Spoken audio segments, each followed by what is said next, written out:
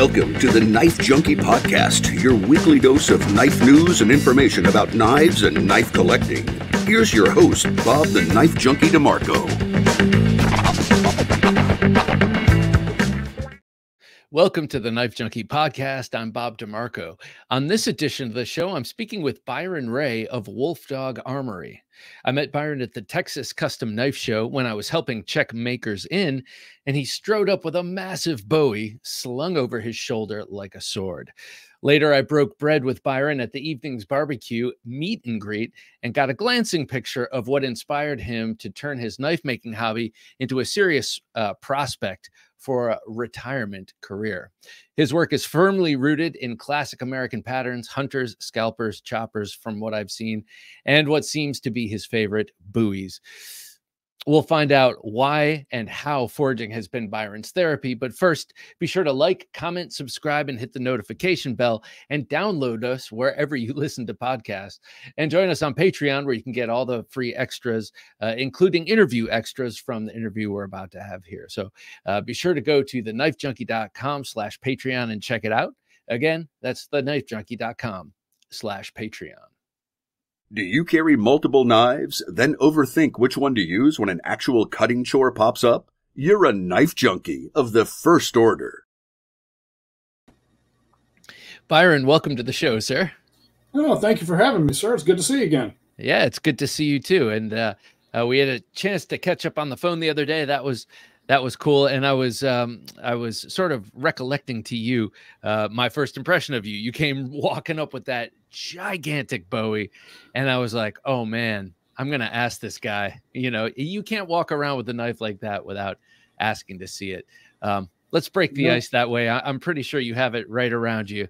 Let's see this thing. This was my first impression of you. So it is so big that I opted for a sling to ride under your arm and shoulder here. Yes. Let me see if I can get it centered on the screen. It's too big for the screen. Big old Musso Bowie with or Bowie. You know, man, I'm going to be jumping around. I'm trying to get myself to say Bowie, but I'm a Yank, so it's always been Bowie. That back strap of copper, what's that all about? So this whole knife came about as a contest of sorts. Sam Towns out of Australia does his annual Bowie build-off. And at the same time, he announced his contest, which required a Bowie to be at least 10 inches long and have a sparring bar on it. At the same time, I had just watched the 2004 version of the Alamo, and Jim Bowie carried something similar to this. And I thought, okay, I want to build that knife. Let's do this. Now, the whole thing about a sparring bar is kind of silly to me. The idea is it's literally for blocking in a knife fight. I mean, if I'm in a knife fight, I'm swinging for the fences, you know. I hope I'd never be in one. But the idea is if you block with the backside of the blade, this is a renewable resource. You can replace this. It doesn't damage the spine of the blade. You're not damaging the cutting edge. So that's the whole thing behind a sparring bar, which I just learned this in the last year, but it's kind of, I get it, but it seems silly. Yeah. I've also heard that those are used because it's a softer metal. It might catch the blade, you know, catch the sharp end of the, and to me, you know, that they're all cool theories. But the reality of Bowie knife fighting, I would imagine, is not that nuanced. I would imagine it, like you said, there's a lot of swinging for the fences. It's gonna be brutal. I don't ever want to be in a knife fight. I've always been told if you're in a knife fight, you've lost already. Yeah. Because you're not coming out of it without getting cut. Yeah, I've been told the guy who wins is the guy who dies second, which I always thought was exactly. So, okay, where'd you come from with this giant, beautiful piece of cutlery here? I happen to know, and I'm going to tell everyone now, you're a self-professed IT nerd, as you said it, but really, you're one of those guys who keep our modern-day infrastructure going in the IT realm. How did you get into knife making? Well, I have been a knife nerd my entire life. I've always loved knives. I've always carried knives. And I always carry multiple knives because 2 is 1, 1 is none. And I was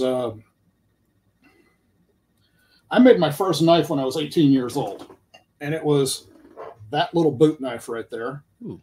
And it's a kit. I didn't make the blade. When I was working for my father down in Houston, Texas, I discovered right across the street from where we picked up our tempered glass, he was a glazer doing commercial storefront, was a place called Texas Knife Maker Supply. And I was like, ooh, we have to stop in there. We have to stop. And I hounded him for a week or two. And finally, he stopped one day. We had a few extra minutes, and I went in and dropped, I have no idea how much money on some brass scales, this blank, and some Coca-Cola wood, and some brass pins. And I went home and attempted to shape a handle and do just a little bit of file work and stuff. And nice. I made my first knife, and I was hooked. I spent 2 days out there doing this with hand tools and epoxy and stuff. And I mean, it's simple. There's nothing special about it. But I was hooked. And then I didn't make another knife for 20 years. 20 hooked, but jonesing for 20 years. Well, I made the classic mistake that a lot of men make. And I'm kidding, it wasn't a mistake, but I got married.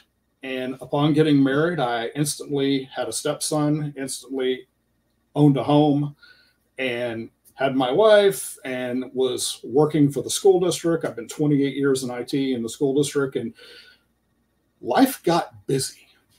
And my wife liked to grow things. She had 4 kinds of cancer over her life, breast cancer 3 times. But anyway, it was just, I never had funding. I was paying doctors. I was just taking care of her, taking care of the house, and, doing my thing. And then when she got cancer the second time, breast cancer, it was the first time we could never cut it out and send it down the hall. I kind of lost my mind because I'm a guy, I'm an IT nerd. I fix things. It's what I do. I can't help myself. If you come to me and start talking about a problem, I'm working on a solution.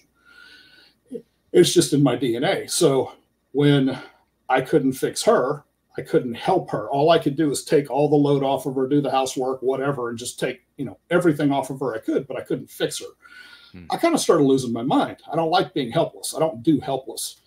And I started looking for something to do with my hands. And she went and left me unsupervised. She went with her girlfriends down to Florida one weekend for a long weekend, like 5 days. She came back, and I had built a soup can forge in my garage and hammered out my first knife-shaped object. I mean, it's not a knife. That's it. Hey, it's a knife-shaped object. I mean, I put a nice little twist on it. That was my very first forged knife. That was 2013. So you're saying you made that in a soup can forge?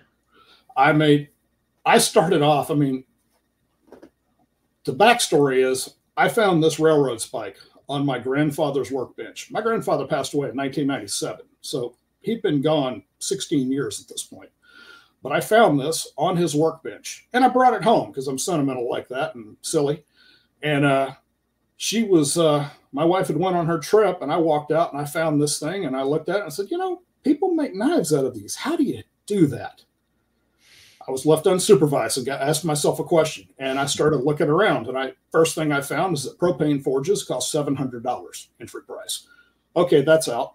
I don't have funding for that. And I started doing a little more research, and then I found a YouTube video of this guy that took literally a large can of soup, plaster of Paris, playground sand, and a benzomatic torch, and made a soup can forge. I mean, it's this big. And I thought, I can do that. And $20 later, I already had the torch. I bought some playground sand, plaster of Paris, and a can of Bush's baked beans. I ate the beans, and next thing you know, I'm hammering out railroad spike knives. And that's where I started, was railroad spike knives, which I think is just about every bladesmith that's ever started on either railroad spike knives or farrier's rasp. Yeah, I made one at the Texas Custom Knife Show. I pounded out my own approximation of a knife using actually it was a horseshoe. Yep. Yeah. But I didn't get to grind it. Someone else did a beautiful job on that. But I want to go back to something you said. You don't do helpless. You were talking about how you couldn't fix your wife. And, I've been trying to get to the bottom of the knife obsession for a long time. And a big part of it to me is the idea of self-reliance and how a knife is, paramount. It's like it's prerequisite to that, to self-reliance, as far as I'm concerned. And like any one sort of the first tools. It's like one of the first tools that right. man started to carry. Exactly. So I put those together, and I see you kind of in that same camp where how do I make this knife? Oh, I'll figure this out. So I'm interested in you do these two kinds of things that are in very opposite worlds, IT and knife forging. They're in seemingly very different worlds, but is there any sort of crossover in terms of your thinking or your mental approach? It's all thinking. It's being an IT nerd is, I'm at A, I need to get to D, and it's figuring out what B and C is. And it's the same thing with knife making for me. Was I asked the question, it's like, okay, I have this. I know they make knives out of this. How do you do this? And then I start doing research. And I like to tell people that I'm a graduate of the University of YouTube. I hold a master's degree in Reddit and a PhD in Google. That's IT nerds in general. We're not the smartest people. We're just better at Google than everybody else. We can figure this stuff out. And so for me, it was needing to do something with my hands, because I was kind of having this, I don't know, midlife crisis or something, because my wife is sick. I can't fix her. And then I'm kind of looking at my own life going, okay, everything I do is digital. Nothing I do lasts. When I was 15, I was working for my father, and I can still drive by places and show you that I put in that storefront. I built that. Nothing I do in my IT world will last. I mean, it's all in the cloud. It's all in somebody else's computer. I mean, I ran an email server for us that I built from the ground up for 17 years. It no longer exists in any form or fashion. The data is gone because we retired it 7 years ago. So I felt the need to do something with my hands, do something and actually make something that I can hold. And so I started, knife making became my therapy. In fact, that's the tagline of my forge, is the art of recreational hammer therapy. I don't care how bad of a day you've had. You can go outside, fire up the forge, throw a piece of steel in it. You can write on that piece of steel whatever whatever was vexing you this day. Maybe it was cancer. Maybe it was your boss's name, whatever. But you can throw that in the forge and heat it up, and then you can work out all your frustrations. And maybe by the time you're done, you've created something beautiful. So, yeah, it's that, and the idea of what comes out of it, long lasting. You're dealing with elements that are, steel and however you're building the handles. These are things that are going to outlast us. And I would imagine at the time when you sparked up the forge for the first time, really, that was probably on your mind, permanence and non-permanence and all that. And that's something that people keep coming back to who I interview here, is that there's a sense that they're able to not make themselves immortal in any way, but they're able to, make their mark. Things are so fleeting, if you can leave knowing you've left, a number of knives out there that you have no idea where they are, what their stories are, and how they're getting passed down through their families and all that. But the fact that you made them and put them out there is something. I am turning 50 years old in March. So I have somewhere between 0 and 50 years left approximately. But some of the knives I've made in the last 3 years are going to be handed down to people's great-grandchildren.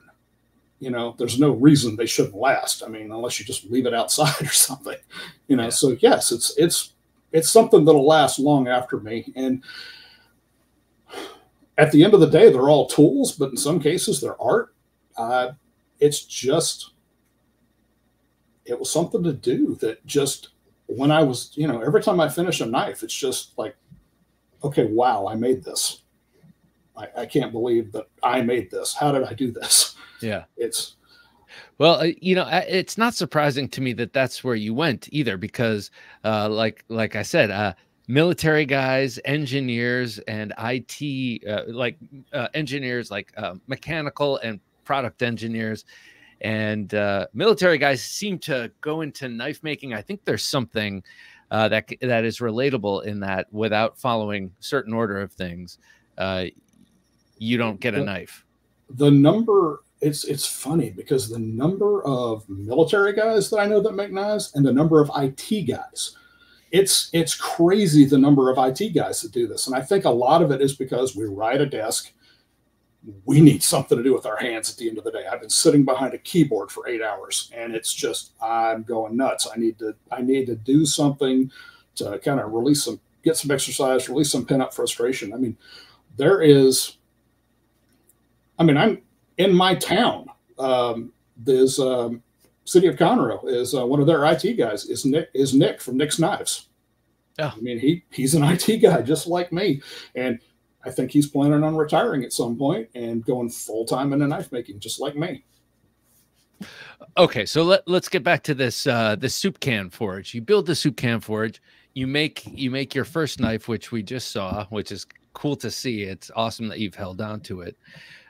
Where do you go from there? Did you build a bunch of knives in that soup can forge and graduate out of it, or how did that work? Started making railroad spike knives. I made probably 30 or 40 of those, and I sold them to friends and family and people that just happened to hear about them on Facebook through word of mouth. And every time I would sell one, I would turn around and take the money and I would buy a new tool. I would buy, starting off with angle grinders, and then I bought a Harbor Freight 1x30 grinder. I mean, I should have had a banner sponsored by Harbor Freight because that was most of my tools when I first started. But I started with that, and then I grew out of it, got tired of them. I don't know, but I was like, you know what? I want to try and make a real knife, not a railroad spike knife. And I actually made my first full tang knife and gave it to my dad. Now, the thing is, he still has it, and I really don't want anybody to ever see it because it's mild steel. Oh, goodness. I didn't know what I didn't know. I was still so green behind the ears, wet behind the ears. I made a mild steel knife, and then I moved from there. I moved to farrier's rasp. I made friends with a farrier here in town, and I would trade him a case of beer, and he'd bring me about 30 farrier's rasp, and I started making knives out of that. Okay, wait, hold up for 1 second. Just going back to the spike knives. Are those railroad spikes? I know railroad ties are not hardened. They're work hardened by trains rolling over them over and over and over. They get hardened that way. But the steel that goes into this, can you harden that? Not really. Okay. These make fun knives. They don't make good knives. They are, most of them are mild steel. You can get some high carbon steel railroad spike knives, and they're generally marked with an HC on the cap. Oh, okay. But even those are not that high carbon. You can put an edge on it. You can make them cut. They will not stay sharp. They're not good knives. They're just fun. And if you're starting out, they teach you forging technique. They teach you grind technique. I mean, you can make a functional knife with it. It just doesn't make a good knife. Right. But you're kind of cutting your teeth, hammering and learning how to shape hot metal without necessily maybe burning through the good stuff. And it's a way of learning cheaply. Yeah. And developing that bucket full of high value steel knives that you can never use. I have a 5-gallon bucket full of railroad spikes that I collected when I first started. And I told my friends about it, and I had people just bringing me bags and buckets of them that my grandpa collected these, and I've kept them because I've started hammering these things out and making steak turners out of them. And I made a couple of steak turners, and that's fun. And I actually have a special set that was given to me by my neighbor about 8 houses down, and he is a maintenance guy working on Tinker Air Force Base. He collected these spikes from Tinker Air Force Base, and I'm going to make some steak turners out of those. My father served at that Air Force base right before I was born, so I never lived there. But my brother and sister did. Okay, so I need to make you a steak turner out of one of these, or a knife, or a knife, you know, or a knife. That's pretty cool. Before I move on to the rasp, I want to talk about the farrier and that. But I'm going to nerd out here for a second and say that where I went to school, there was a railroad track behind where I went to college, and we used to wander around in the woods. And that's when I first discovered railroad track, the spikes. And I would nerd out over them because, man, someone was here, man, and someone pounded this in years ago. Like there is history in each one of those spikes, and there's blood, sweat, and tears. And they are kind of interesting. I could almost see why someone would collect them. But certainly turning them into something with a new life is kind of a valiant, I don't know, a cool thing to do. You know, I mean, it's something that was scrap anyway. I mean, you know, because most of the time when they're pulled, they're never used again.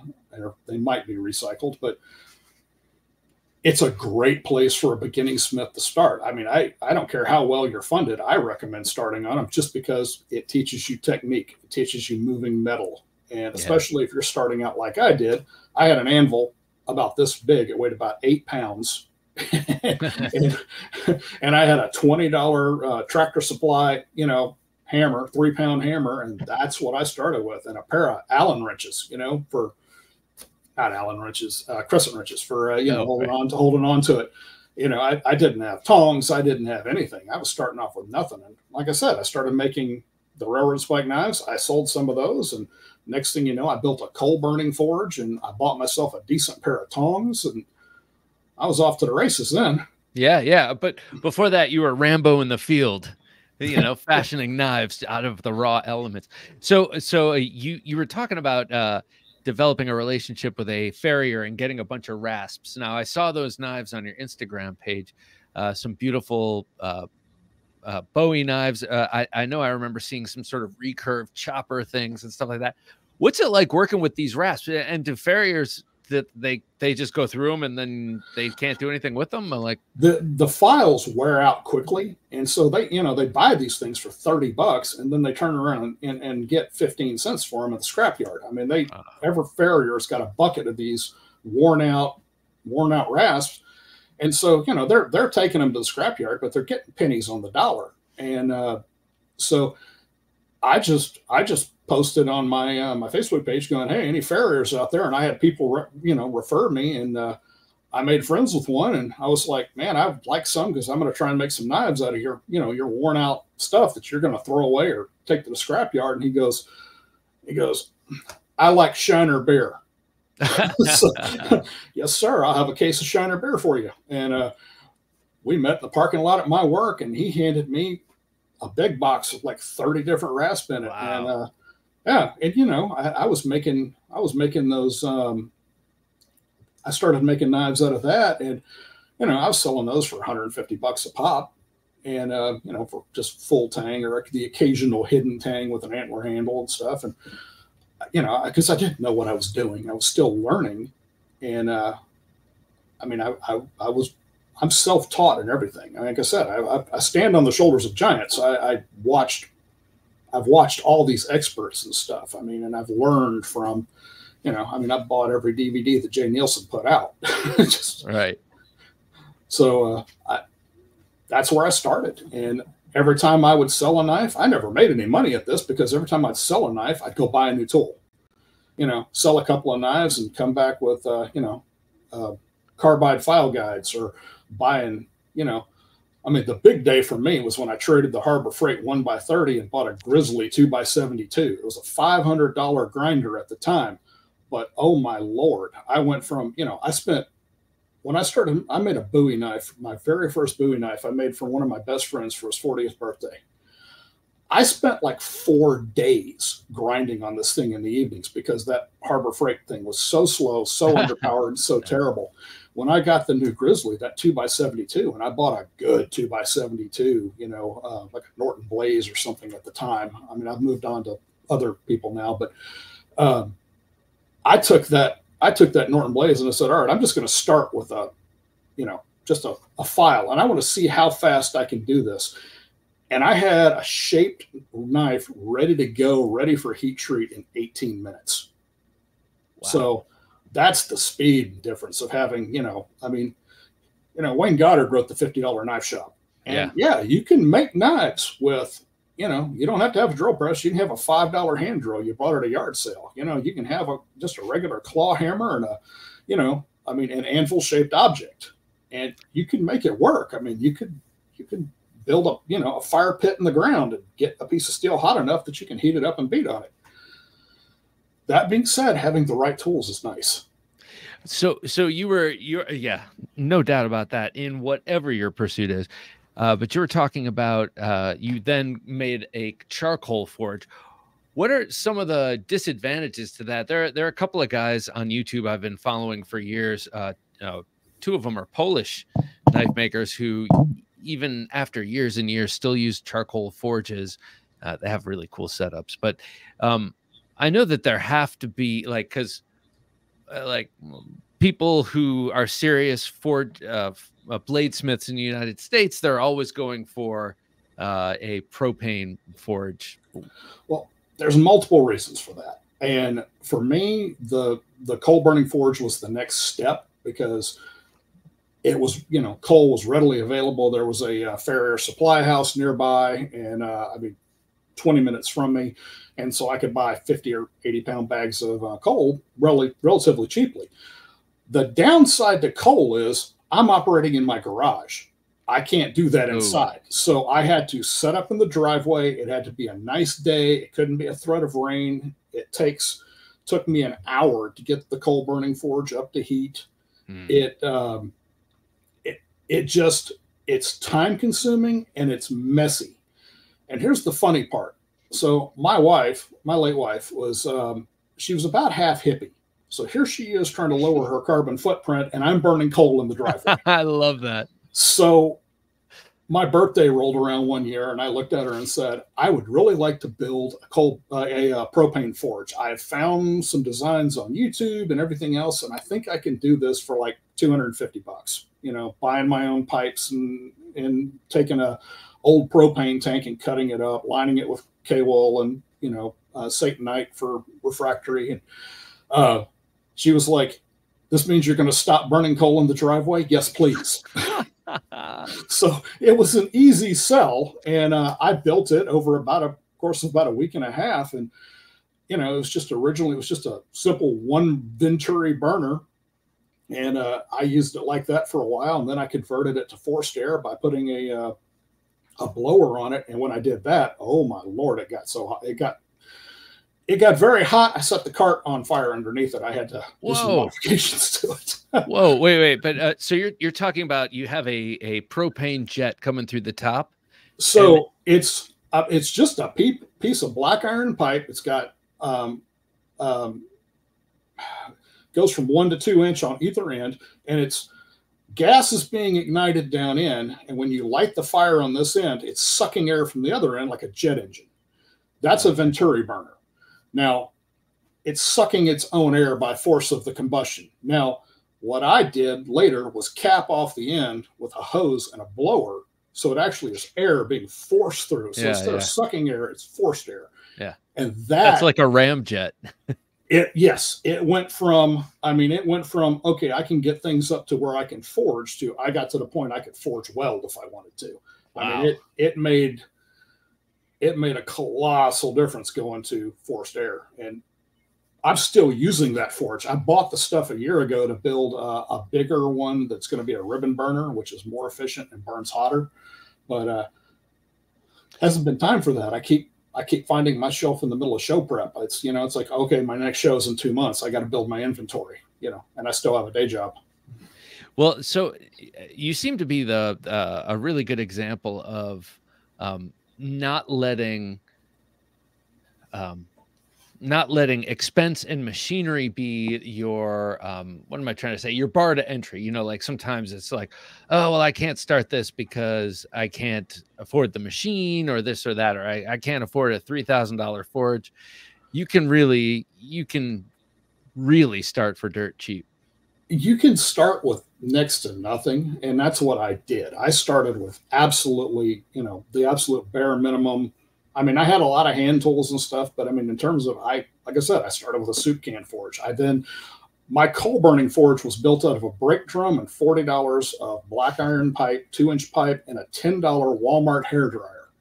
You don't think I got looks when I was buying that, because I was spare bald at the time and didn't have all this. I was clean shaven, and I'm buying a hairdryer, and I did that for a year or two. And then when I built the propane forge, that was a game changer. That really took it to the next level, because I can walk out and have the forge up to heat in 20 minutes. I could do it rain or shine, because I could do it inside the garage. I just put it near the door where it's venting out, and I had, it worked great. So I could, any night of the week, I could go out and fire it up and start heating up and hammering. And that was a game changer for me. And then every time I'd sell a knife, I'd buy better tools. And so I was self-funded for the first 7 years that I was doing this. And it was just sell a knife, buy a tool, sell a knife, buy a tool, sell a knife, buy some more steel, buy some more knife handle material, and I never made any money at it. It was just, I was always chasing the next, what can get me the next performance upgrade. And what changed after that, what really got me to this level, was when my wife passed away.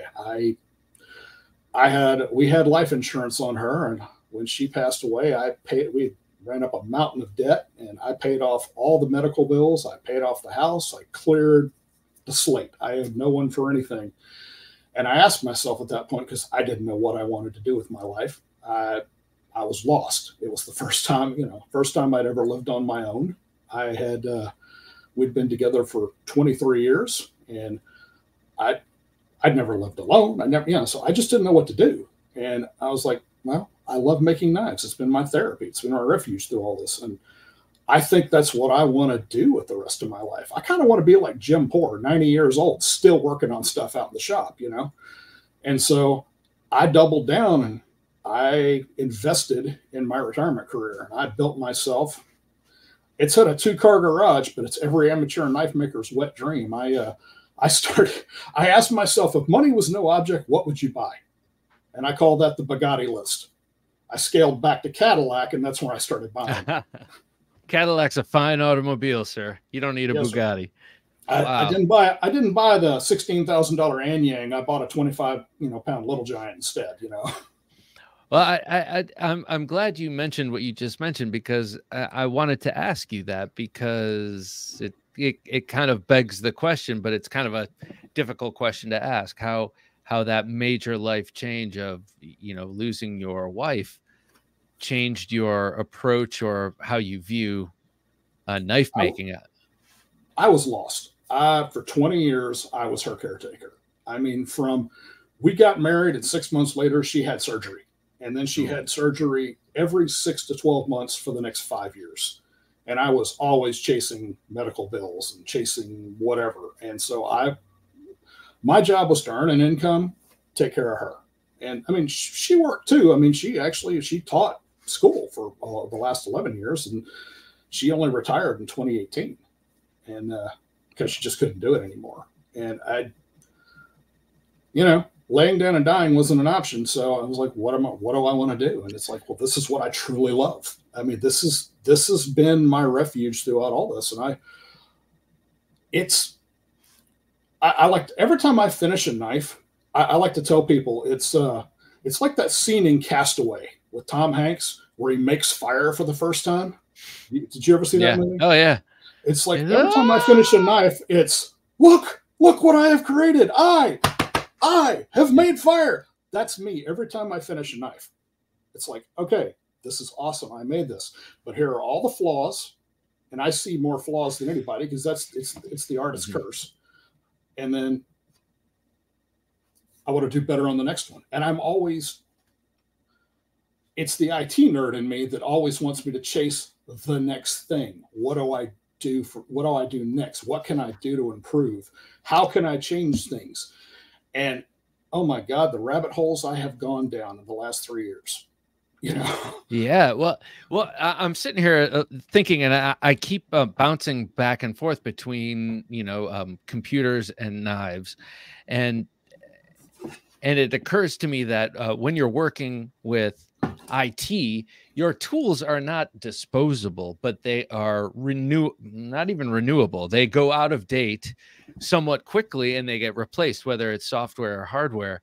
Whereas when you're making a knife, you're going for the exact opposite. You're going for a timeless design, or maybe you're going for something, more flashy and unique, but you're going for something that is always going to work. And you're going for something that you hope lasts forever. That's no one makes a knife hoping, oh, I hope this lasts 20 years. No, you're thinking like, everyone always mentions going down through the generations. I hope my knives continue. So they're very different. One's pretty ephemeral and one is so very not. I make two different kinds of knives. I mean, I make a production line of everyday carries. Let's see. Hunters. Let's see. We've been teasing about with talk. Show what you're talking about. So, like, that's a basic everyday carry. It's just over a 4-inch blade. Very simple. Fits in your hand. I have big hands, but I mean, it'll fit just about every hand. And this knife, it's a 3/16-inch spine, and I want you to just use and abuse this thing. I don't do a mirror polish. I do a satin Scotch Brite finish. I mean, you can still see a little bit of lines in it and stuff. I don't want these to be a safe queen. I want you to just absolutely abuse this thing.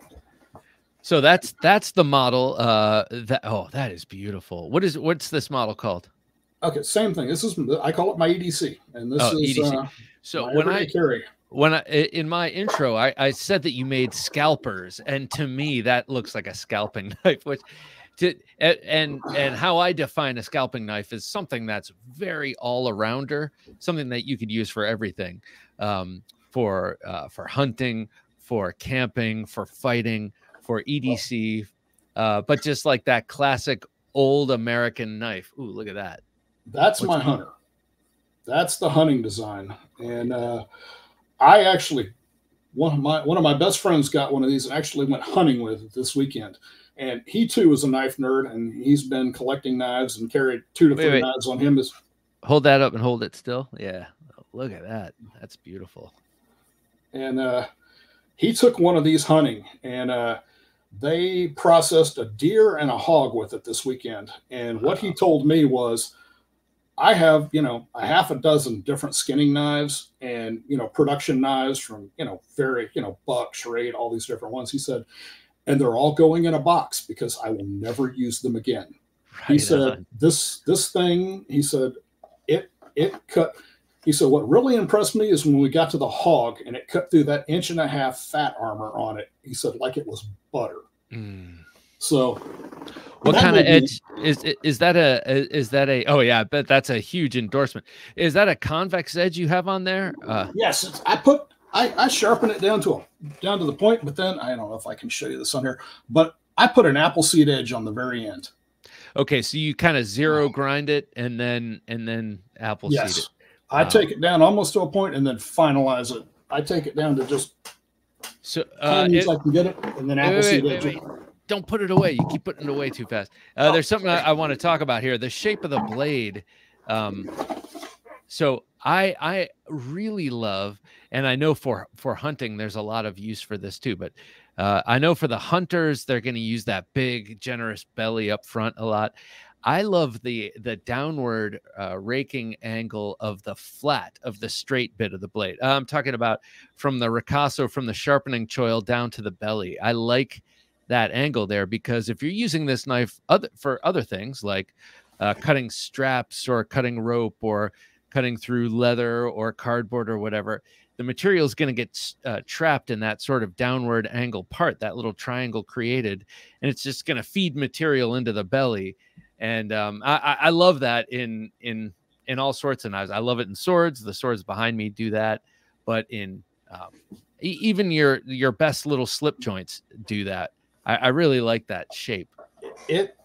This is right now one of my favorite ones that I make. And like I said, this is the production line. I make this same one all the time.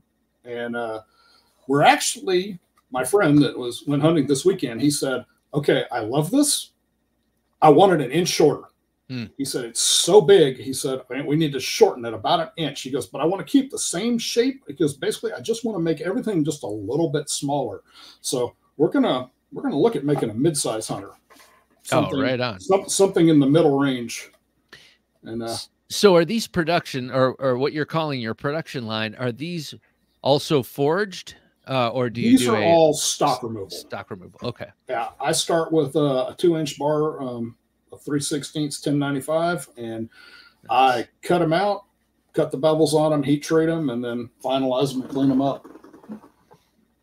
So with the forging, now how do you decide when you're going to forge a knife, and do you work out new designs in the forge, and how do you decide what is relegated to that? I play more than anything. If I decide I'm going to forge a knife, I go out, I start hammering on the tip, and then I start working on it and just see where it takes me. And I have fun with it. Most of my stuff is stock removal. Sometimes I do a lot of forging the tip. I mean, but I started doing Damascus, and of course you start with a block, stack of layered steel, and I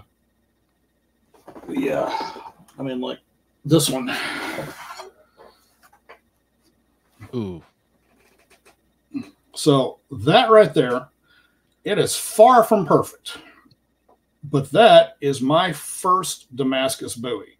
Wow. It's a 160 layer ladder pattern. The guard is 80 layers because that was a piece I couldn't use because it had an inclusion. I had to cut it off, and I just squished it flat. But this started off as 20 pieces of steel just stacked together, and then I used my hydraulic press, and it took me a day and a half. Wow. And most of the guys are a lot faster than that, but I was, it was my first time. I was completely, wet behind the ears, and I was going off what I learned on YouTube and stuff, watching Jay Nielsen's Damascus DVD. So this was the first, and it was, did you say 1095 and 69 or not? I mean, this one's 1084 and 15 and 20. 15 and 20. That's what I said. And okay. So, you said 1094. So this was alternating stacks. Those of us who watch Forged in Fire are vaguely familiar with some of these processes. So that's where you weld two alternating slabs of steel together, and then you heat them up and you compress them, and then you cut them back up and do the same thing over and over until you have however 20 layers in a 4-inch by 2-inch thick block. You draw it out. I think I drew it out almost 18 inches. Wow. Cleaned it up, cut it up, restacked it, and I got 4 pieces. That made it 80 layers. Drew it up, heated up, drew it out again, and then as I cut it up this time, I was cutting it in 3 equal pieces, and then the last piece I discovered an inclusion about an inch into it, so I couldn't use that piece. So I just stacked the other 2 pieces, the 2 80 layers, which gave me a 160 layer billet. And then I was looking at that last little short Damascus piece, and I'm like, well, I can't let that go to waste. So I squished it out, and it became the guard. Sweet. So have you noticed a difference in performance between the Damascus steel or a monosteel blade? A friend of mine, actually, I was showing a friend of mine, it was a 1095 and a 15N20 Damascus, one of the few, the only Damascus that I have. And he was asking if it was stronger or weaker. And I was like, oh, it's, well, you see, it's, and actually I didn't have an answer for him, except if it's made well, it should be as strong as. If you got your heat treat right, a Damascus knife and a monosteel knife should perform well. I mean, there shouldn't be really a difference. I mean, honestly, the Damascus is just sexier. I mean, okay. At the end of the day, it looks better, but I wouldn't say Damascus is any more, any more effective than a monoscale. It just looks better. And it's also much harder to do and much more, so if it took me the same amount of time to make that buoy that is one of my others. But it took me a day and a half to make the bar to start making the knife, Right. So there was an extra, there was an extra 2 days worth of work in there before I ever started. I mean, whereas like this buoy, that right there is just a bar of 1095 that I started playing with. And that is sweet. This is what I like to make. I like big knives, and I cannot lie. So, like, what kind of? Oh God, that is beautiful, and I love that downward turned guard. That guard is so cool. Yeah, I struggled with this one. It was it was a work in progress, and I threw away 2 guards before I got there, and I still would like to do more stuff to it. It's super plain, but I keep looking at them thinking, okay, what can I do better? And I have a fiber laser, and I'm doing my own engraving now. Like, I can engrave my logo and stuff into the blade now. And so I got to thinking, it's like, well, the next time I do a guard, before I bend it, I'm going to lay that thing down and engrave some kind of pattern on here. Do something decorative, step it up a notch. Is that a sharpened swedge I see there? It's a false edge. It's not sharp. Okay. It'll still do the trick on a back cut, but it will. It's not. It just comes to a point. It's not anything close to a sharpened edge or bevel and stuff. I mean, I think if you were doing a backswing, it would probably cut, but I'd rate it as slightly sharper than a butter knife on the back edge. Nice. So tell me about the company name, Wolf Dog Armory. What is that? Where does that come from? So I was, trying to think of a name, and when it occurred to me that the perfect example was in the living room. I have 2 giant Alaskan Malamutes. My wife fell in love with the snow dog, and she was actually teaching it in her classroom. She's a science teacher. And so 10 years ago, we got this amazing solid white Alaskan Malamute. And he grew into a monster because anything above 85 pounds is considered a giant. And so Finnegan became the mascot of the forge. And so, they're as close to a wolf you can get before actually having a wolf hybrid or a wolf. And so Wolf Dog Armory. And then 2 years later, I got Fiona, which is his little sister, and from another place. And she's the descendant of monsters too. She's just as big as he is, which is unusual for a female to be as big as the males. But Fiona's dad was 175-pound Malamute. I got to meet him the day we picked her up. I mean, it looked like somebody crossbred a dog and a grizzly bear. That's how much I weigh. Jeez, man. That's like a big dog. Oh my God, this thing was just a monster. And it's just like, well, if he decides he wants to eat me, I'm done. There's just, but the Malamutes are the most lovable dogs on the planet. I mean, they've never met a stranger. I mean, if you were to walk in my living room right now, Finn's going to look at you and he's going to run at you, but he's going to turn sideways at the last minute, slam into your knees, and then look over his shoulder at you with just the look of adoring love, having never met you. That's I love that. I love knowing that. So when people come to your house, they're careful at first, but they're intimidated. The first time a friend came over when Finn was about a year old and was about 97 pounds, my friend walked in, looked at him and said, "I'm not sure what kind of dog that is, but I would ride that into battle." Nice. So Wolf Dog Armory, how do you want to see the company grow? What are the knives you want to make, and how do you want to see this operation grow in your retirement years? I'm going to keep making my EDCs and my hunters and like my little mini cleavers and stuff. And I want to make knives for blue collar. I want people that wear a knife on a belt every day and just are going to use it for years and then give it to their grandkid, But at the same time, my love is making big, honking, ridiculous Bowie knives. Yeah. Completely impractical. I mean, there is absolutely nothing practical about this silly thing here, and I love it. It depends on your lifestyle, Byron. I could find a way to work that into my lifestyle. My very suburban. I mean, if the zombie apocalypse breaks out, I'm covered. I'm good, But so you did mention, okay, so I like this. Getting knives in the hands of blue collar. I would like you to pull out the mini cleaver and show that off as I wax poetic, because I like this idea of, it doesn't have to be every tool you have. And if you're someone, oh, that's beautiful.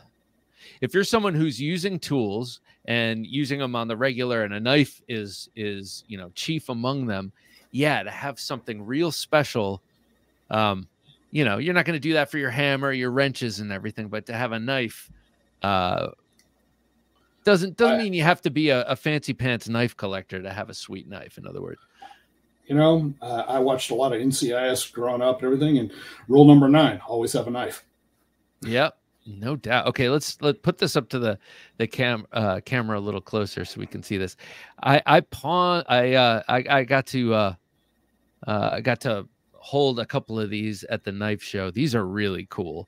Tell me, you have all these other knives with points and big gnarly. What inspired this? This was a happy little accident. I was in the process of making the hunters. Oh. And all of a sudden, as I was cutting them out, the last piece of steel I was doing ended up short. I was about an inch short of having enough steel to make one of these. And I was like, okay, well, I can't do that. I guess I can make an EDC. But I'd already made 25 EDCs. I was getting ready for Blade Show, Texas, and I was my first big production run of like this knife. Mm-hmm. And I was flat sick of making them. Like I said, I had made 25 in a row, and I was just kind of done. And at the time, this was 2.5 years ago, I guess it was Blade Show, Texas. I was getting ready for Blade. It was Christmas of 21. I was getting ready for Blade Show, Texas 22. And my first knife show was the second largest knife show in the world. I mean, go big or go home, right? But anyway, I was trying to make this. I was going to make another one of these, and I was like, mini cleavers are kind of hot right now. I've seen people making one of those. I'd like to make one. What the heck? Let's just try it. So I made one that looked like this. It had a blue choya handle on it, and it was fun. And I made the nastiest, jankiest sheath for this thing because I didn't know how to do it. I was in a hurry. I was in a time crunch. And so but I put one together, and I thought it was going to be good. And it was terrible. If I ever run into the person at Blade Show, Texas, if y'all are watching this, come see me. I will give you another sheath. You heard it here. But then again, Byron, there is something to be said for having an early Byron Ray sheath. Yeah, it's, keep it. Oh my God, you should see the first Bowie sheath I ever made. So I made my first Bowie knife on my Harbor Freight 1x30. And it's rough. It's, it's cool. It's rough. It's my friend Jones. It was his 40th birthday present. Well, a year later, he didn't get a sheath because I wasn't doing leather work at that point. A year later, my friend Boyd turned 40, and I made him a Bowie knife. So this is like 16 months later. The difference between the two Bowie knives is night and day. I mean, you wouldn't think it was the same person that made it. My skills had just improved that much over, and I upgraded equipment at the same time so I could do it faster and better. And I made him this beautiful Bowie knife with a zebra wood handle. And then I had to make a sheath for it. It is horrible. I have begged him to throw it away. I told him I will make him another sheath, and he won't do it. He said, because no, it's the first one. Yeah, I think he's right. I think he's right. Even if I were him, I'd accept a new one and keep the old one. But you indicated just a couple of seconds ago when you were talking about the genesis of the cleaver. that you were kind of at the tail end of a run of 25 EDCs. You were just kind of tired of making them and wanted to. So how do this was a happy accident, but with other new models, what's your MO for coming up with new models? Is it go out to the forge and play? Is it design, or is it just see what happens? Sometimes it's just messing around. It's just coming up with something. Honestly, the EDC, the original EDC, this design, I mentioned my friend Jones. He requested a knife for his dad's 70th birthday, and he and I worked on it. We drew it up. We came up with this design, and he has number one. I made it, and I put like their family brand is engraved on one side, my logo's on the other. And it was, it was a gift to his dad for his 70th birthday. But the design was so functional. I liked it so much, I started making them. And when I started making them, everybody was like, oh, I want one of those. I mean, it was so much nicer than anything I'd come up with so far. Some of my first ones were terrible. The knife I was making for myself was, I mean, it was similar to this, but I mean, the blade was 2 inches wide and I made it out of 1/4 inch steel. I did no weight reduction holes on it. I mean, make a damn good club. It's a good barbell. Sounds like a great barbell. It was just part of the learning curve and stuff. So this thing turned out to be, it started off as a single knife designed for, one of my best friend's dad's 70th birthday. And now I've made, I don't know, 60 of them. I think the beauty of that design that you're holding in your hand is that it's, you could scale that too. I mean, that could easily be a smaller knife or a larger knife. That's like that's kind of a magical. I don't mean that. That's sort of a, what's the word I'm looking? It's kind of hits all the balance points. It's simple. I mean, there's no finger grooves or anything on it other than right here. And I mean, it's designed. I designed it so that it would fit if you have, just bare paws like me, or if you have smaller hands. Mm-hmm. I mean, I've put one of these into the hands of a 100-pound woman and she loved it, Yep. And it just, so the designs just happen naturally. I mean, for instance, the mini cleaver, set it. So the mini cleaver has the exact same handle, but it's a little wider, and I didn't have enough steel to do like, the hunter handle on it. So I decided to adopt the EDC handle and just tried to make a mini cleaver. So I made the one mini cleaver with the really horrible sheath. And it was the first knife I sold at Blade Show, Texas within 30 minutes of the show opening. Wow. Yeah. It was. Isn't that funny, man? So I was like, okay. And I went home and made 10 more. And I have been slowly selling those off for the last year. And I'm down to like 2 left, and I'm gonna make another batch soon. But it was suggested to me by a master smith, no less, that perhaps I should shorten it a little bit. Maybe it's a hair too long to actually be considered as a mini cleaver.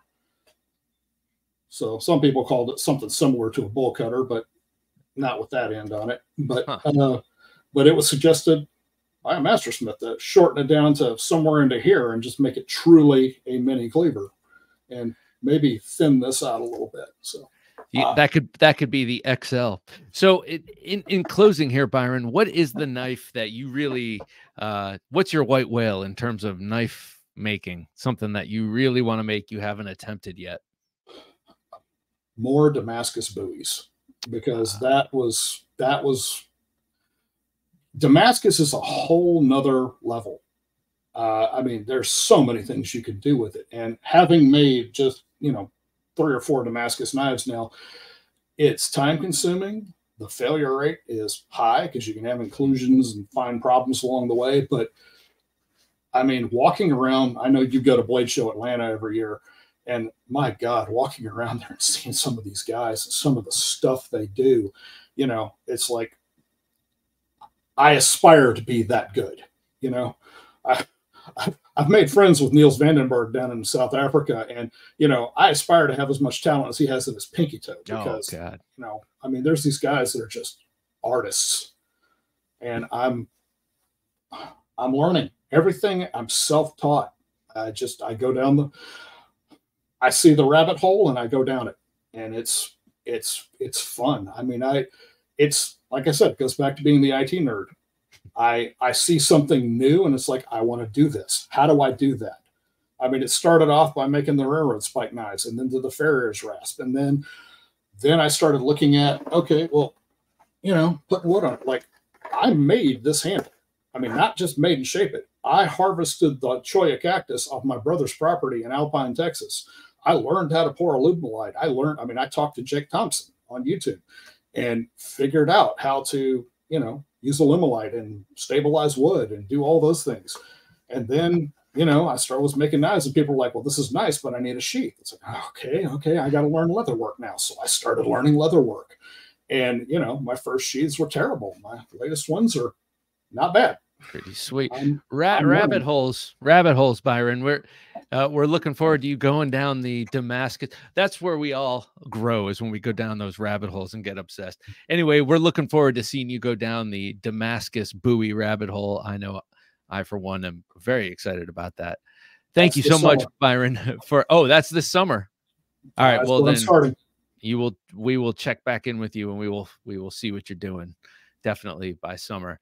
Thank you so much, Byron, for coming on the Knife Junkie podcast and talking about Wolf Dog Armory with us. It's been awesome talking to you, and I'm so glad we had a chance to meet. It's been a lot of fun. Thank you. My pleasure.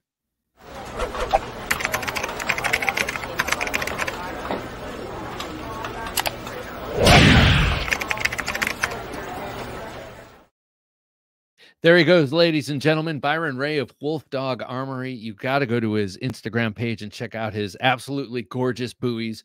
That's always my entry point. I'm a big fan of buoys. See, I said that twice in a row, the quote-unquote proper way. But also his production knives are so sweet. That EDC reminds me, like I said, of a scalper. To me, that's a classic old-school American do-all knife. So go over to Wolf Dog Armory on Instagram, or check out his, I think he's working on his webpage. I was there today. Lots of cool stuff, but I think IG is the way to go.